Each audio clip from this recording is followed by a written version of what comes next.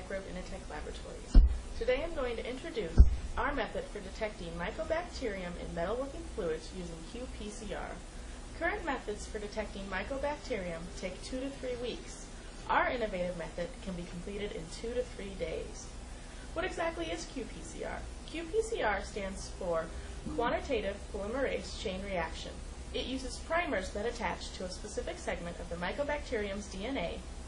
This specific segment is then replicated exponentially. This method is valuable in microbiology because it can determine an organism's population in a sample. This allows population changes over time to be tracked or in response to environmental changes.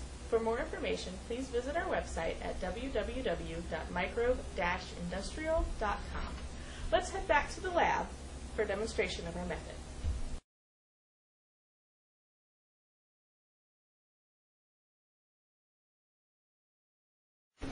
Welcome to the lab. Let's start our procedure for detecting Mycobacterium in metalworking fluids. The first step in the procedure is to transfer 40 mL of your sample into a 50 ml conical vial. Then you place the 50 ml conical vials in the centrifuge at 5,000 RPMs for 1 hour. After decanting the supernatant, you're left with this. Then we take 5 mL of nuclease-free water and add it to the pellet.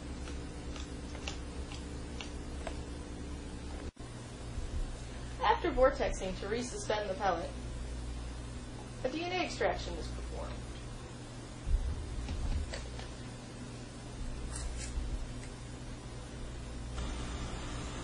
After DNA extraction, the DNA is added into a 96-well PCR plate that includes a reaction mixture with the primers.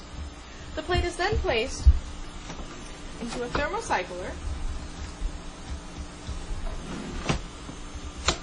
where the PCR reaction takes place through a series of cooling and heating cycles. The entire qPCR process at Microbe Inotech Laboratories takes 2 to 3 days to perform, whereas traditional methods take 2 to 3 weeks.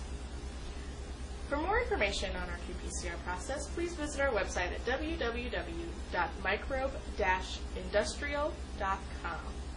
Thank you for watching.